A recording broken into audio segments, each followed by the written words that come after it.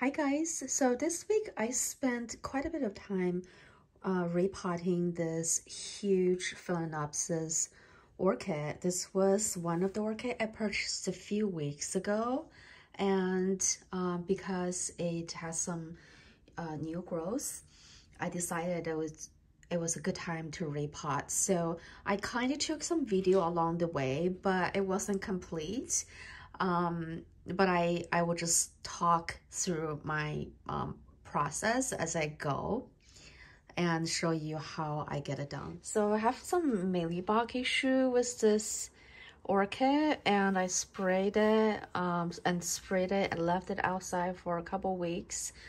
And a few days ago, I found mealybug again on the flowers. So because I've sprayed so much, I feel like the blooms all dropped pretty prematurely, except this one. And I have two flower buds that's opening up. So I might just trim this off altogether at this point, and maybe just let the plant focus on growth. So I finally decided that I'm just gonna get rid of the medium altogether and really clean it good. So once I peel away the liner, I did discover some rotted roots, which I had already removed for the most part, and the rest of the roots looked okay.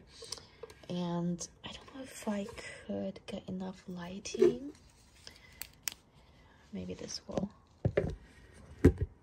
So that does seem like there is a section here that seemed to be rotting a bit. So so what I did was I dumped the whole plant in a diluted Physan 20 solution. I'm not sure if that's the right thing to do, but I did it. So the area that seems rotted is this section. I see some rot on the roots, as well as the base of the plant, the black area. So I think the Physan 20 should help, and I'm going to let this dry and just dab some cinnamon powder in this area, and hopefully that will take care of the problem. Okay, so I have decided that I'm going to cut the stem because I see like tiny bit of powdery stuff that look like it could be more mealybug infestation.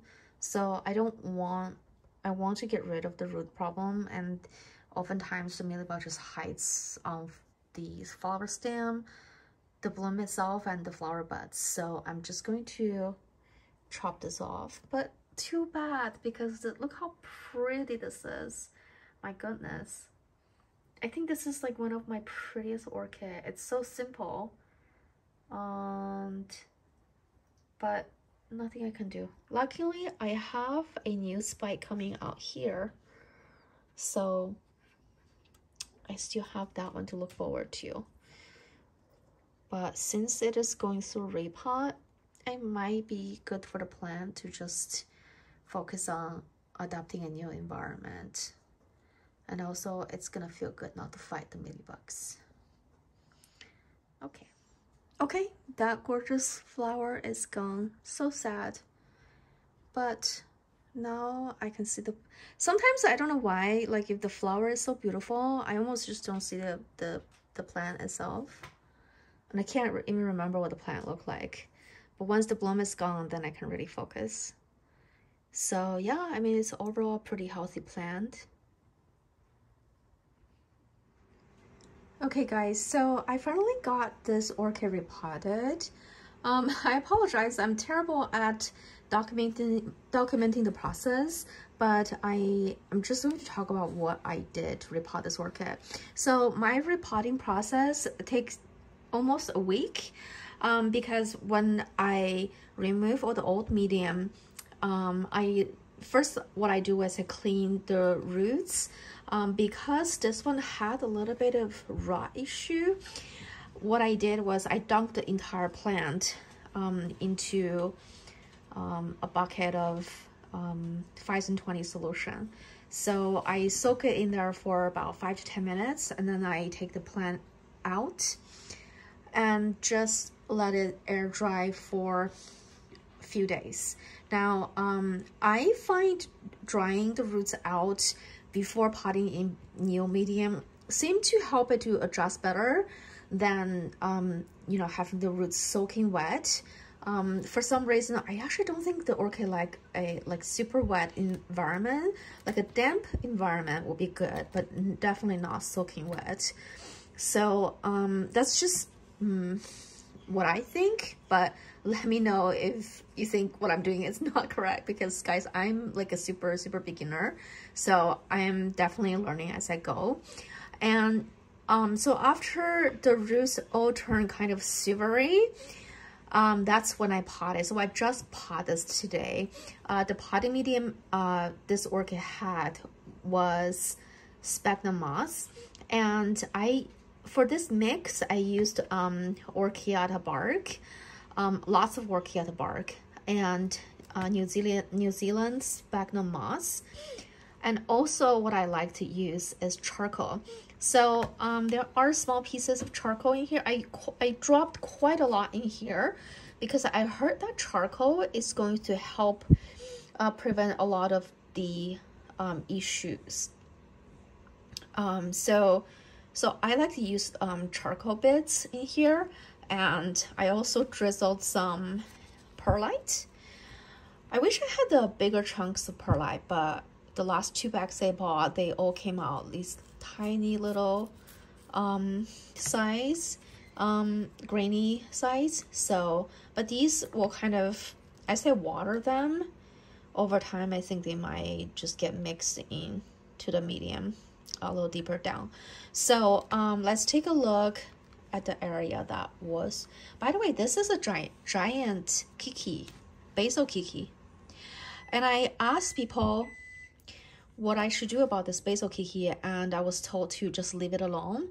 I have itchy fingers. I'm like so tempted to just wiggle this out and pot it alone, but as you can see, it doesn't really have any root. Like right here, that's a root coming out from the basil kiki, but other than that, it doesn't have a whole lot of root to support this this baby. So right now I'm just going to leave it alone. However, because I had some problem at the base, I don't know if I could turn around.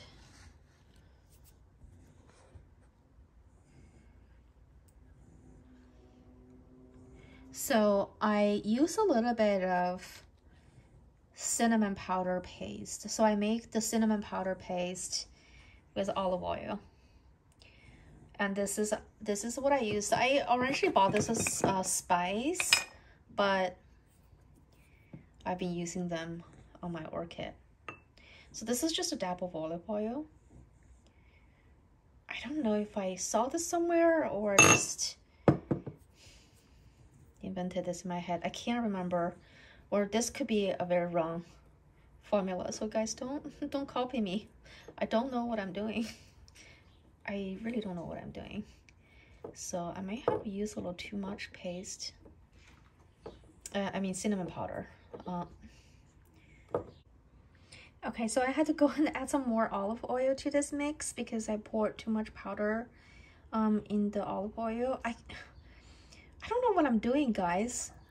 I hope this is right, but I wanted to help the powder to stay in place so it doesn't go all over the place. So you can see right here, like that's a little bit of rot right here, right at this point. So I think I'm just gonna dab a little bit of cinnamon powder and see that if that would help the orchid.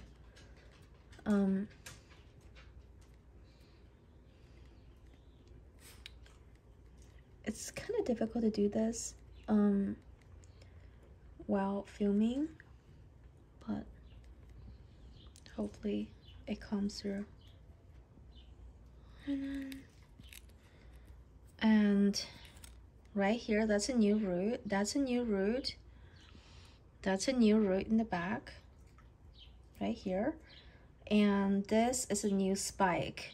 So a lot of things going on here. And look at this. I mean, this is, you know, these black area. I'm not super crazy about it, but okay. I think I don't need to do anything about this. That's fine. Okay, so yeah, I applied these paste all over the place at area that seemed to be rotting. And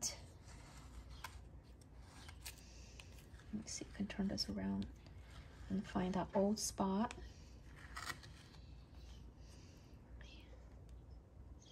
So that's just cinnamon paste that I applied. I may have overdone it, but we'll see. I guess if the orchid dies, then we know I've made a mistake. But so far, okay, so this leaf seemed to be on its last leg. It's already kind of detached here, and it's got something funky going on underneath the leaf. But it's an old leaf, so a new one's coming out. It's looking pretty good.